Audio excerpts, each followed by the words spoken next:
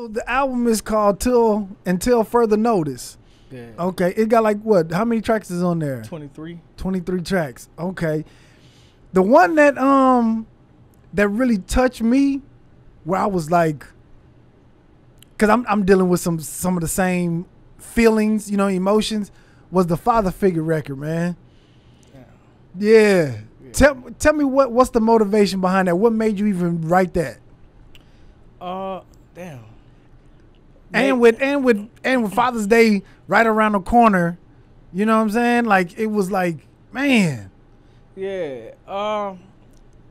In writing this project in general, right? Like, I wanted to put everything on the table, really. Like, you know what I'm saying? A lot of stuff that's unsaid that usually don't get talked about in music, and just put all my personal shit on the table, really. Because I felt like what was happening was I'm a certain individual with my people and friends and shit, but like, as far as the entertainment world, people who follow me for my music, they don't get to see me for me. Like, they see all the entertainment shit, but they don't really know me or feel like they know me. You know what I'm saying? Yeah. And that connection piece needed to grow as an artist and make people connect to you and want to buy, want to do anything with you, business. You know what I'm saying? Niggas want to feel like they know you or they can relate or they fuck with what you doing or how you feel about shit. Oh, I feel the same way. And so what I wanted to do is talk my truth through basically my album in hopes that it connect with people and motivate people and inspire people to just be them unapologetically. Whatever it is, get it off your chest. You know what I'm saying? Yeah. Open up that conversation that nobody in the room will have and talk about this shit, man. So that was my agenda through writing the project.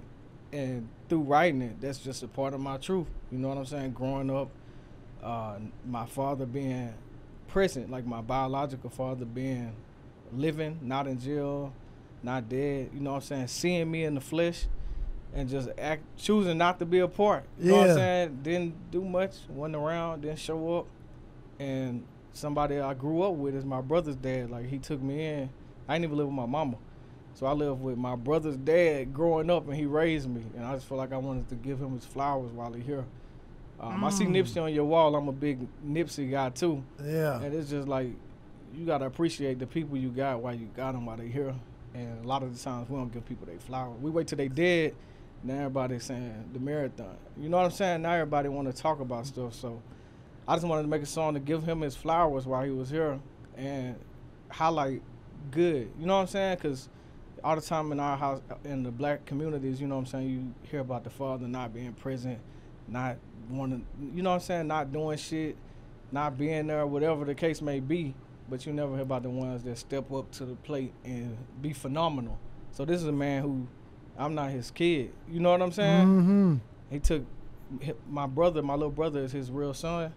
He took both of us in and he raised me up to today. Like, he's still. Wow. So shit. You know what was the situation where you had to go live with him? What was that situation? Well, he was present. Like, when my mama had me, he was actually dating my mama at the time. Like, he took in a pregnant woman. Like, in the song, that's how I started it. Like, you took in a pregnant woman, you took me in too. And so, like, he was dating my mama while she was pregnant. And when I was born, he was already around. So he already was connected to me, probably. You know what I'm saying? Yeah. I don't know, I was young, but I'm imagining that he probably had a love for me. And when it was a time when me and my mama was bumping heads, I was living with my mama, and I knew that shit wasn't gonna work. So I was like, I called that nigga and actually told him to come get me. I said it in the song too. I'm like, hey, like, you have to come get me because this ain't gonna work. And it's only two places that type of stuff go to, man. Like, it's gonna start getting outside of the household when you got problems in the house, and that shit gonna end up having you dead or in jail. Yeah. Like, you know, I ain't want to go down that path. I already knew what was happening because it was too reckless for me. Mm-hmm. Like, I ain't have no understanding, and she wasn't trying to help me understand. And had I gotten older in that situation, just like 6th grade, it could have been like domestic stuff going on. You know what I'm saying? She would hit me again, I might have popped her. That's not good though. You know what I'm saying? I understand what's going on, but I knew it's gonna be a breaking point, dog. And if I don't break in there, I'm gonna go outside and the wrong nigga gonna say something, and then I'm gonna be a statistic. You know what I'm saying? Yeah. And so, and I still had that edge for a little minute, but I told you I was writing. Like people that know, you know what I'm saying. In these times, I'm writing in the notebook, at home. I'm not doing shit. I ain't going to participating in family activities and shit, bro. Yeah. Like I was just in a bad space mentally, bro. Cause I ain't have my daddy, and then I was losing my mama. Like we just weren't connecting. You get what I'm saying? Mm-hmm. And so that was just it. Shit crazy, I know. No, it's deep though, it's that's why the song is so heartfelt to me, because I didn't have no stepdad that was in the house, but at the same situation where my dad is in the flesh, nigga is alive. He talked to my sisters, like I know exactly where he live. This nigga know everything that's going on in my life through my sisters, but I don't talk to him. You know what I'm saying? Yeah. So I felt that in the song. What's the situation with you and your pops? Why y'all not connecting, or do you even know why?